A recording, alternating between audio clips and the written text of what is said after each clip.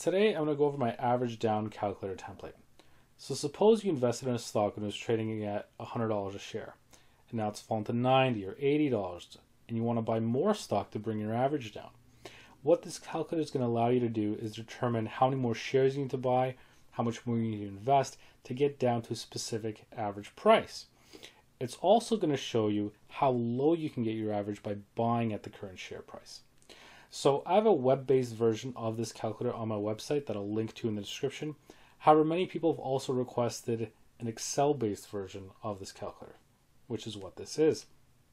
So I'm going to go over this and show you an example of how this works and the fields you need to enter. And right now there's only 6 boxes that you need to enter values in. Everything else is locked down just for the sake of not messing with the formulas or potentially overriding something. So let's say I invested $10,000 into a stock, okay? And let's say currently it's trading at $45 a share, and my budget is I can invest another $2,500. And the number of shares I own are 150, and that automatically calculates my average share price to be $66.67. Now, let's say my desired average price, the average I want to get down to, is $40. It's going to highlight this in red because I can't possibly average down to 40 if the price is only 45, right? This number has to be lower than this number, right? I can't possibly average lower than the current share price. Okay, so what I'm going to change this to is $60. Okay, so now that error goes away. And let's say I want to jump by increments of 50 cents. And this is necessary for the sensitivity analysis below. Okay, so I hit enter. Now you'll notice it starts at a share price of $45 and goes by 50 cents each time. Decreases by 50 cents. Tells me the number of shares I need to buy and what my total cost would be.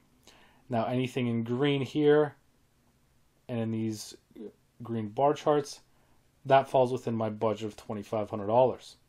If I were to change this to, let's say, just $2,000, then that changes and tells me, okay, I can only afford to average down in these scenarios when the share price is at $39.50 or lower.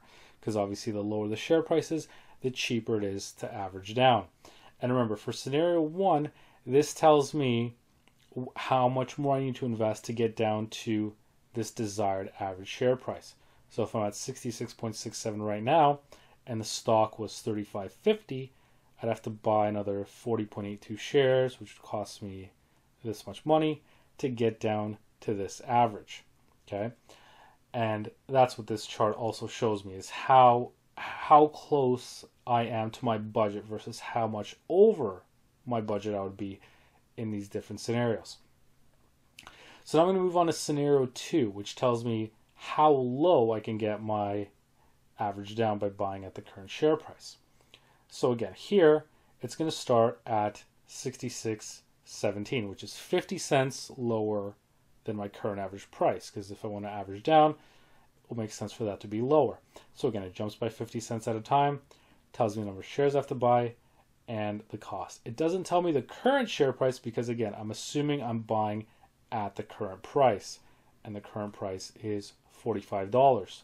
So if I bought 3 shares at $45, I could get my average down to $66.17. If I want to get down to $56.67, I'd have to spend almost $5,800. Okay, and again, same sort of thing with this chart. The green shows you what falls within your budget, the red shows you what doesn't. And so you can always adjust this if you want to work at different intervals. Let's say you want to look at 25 cents, right? Then the chart's going to look a lot different. If I jump by $1, it's also gonna change.